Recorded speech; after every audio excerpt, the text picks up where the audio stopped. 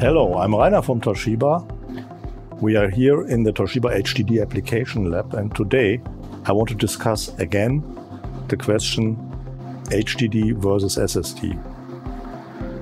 So these are SSDs. They are small, they are light, they are fast, but they are rather expensive in terms of cost per capacity.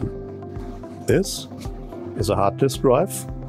Its technology is based on spinning disk and magnetic recording. It's rather slow compared to SSDs, but it has just a fraction of the cost per capacity.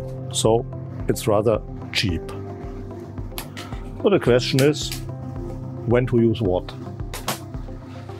And the features of both storage components, as they are doing more or less the same, but with different performance and with different price, determines when to use what. So in any mobile component, for any type of boot device, SSD is the better option.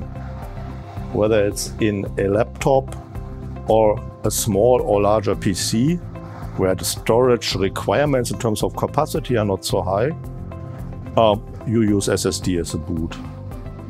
Also, for booting an enterprise server like that one, we are using SSDs, but only for the boot device. And in central enterprise servers, which serves databases or very high performance storage, we are using NVMe SSDs.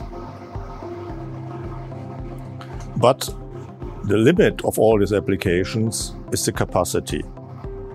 When we go for higher capacities with less performance requirements, we use HDDs. For example, in RAID boxes like this network attached storage or a direct attached storage, we can use hard disk drives of 4 to 20 and even more terabyte, so that we have dozens of terabytes for a rather low cost. Also in enterprise storage servers, like that one, we have the boot SSD, but we have 12 20 terabyte hard disk drives. That gives us a quarter of a petabyte for a reasonable cost. And as we have 12 of these slow devices, the 12 combine their speed together and still have a reasonable performance.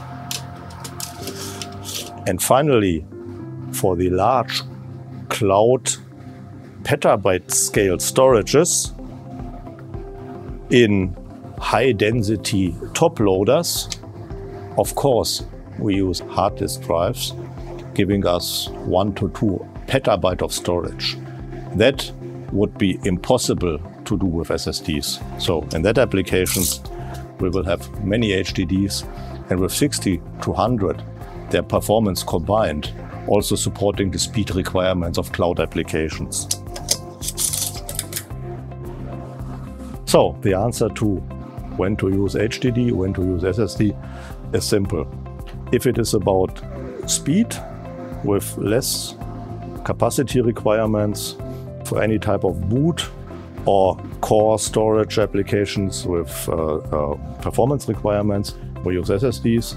If it is about capacity for a reasonable cost, we use HDDs.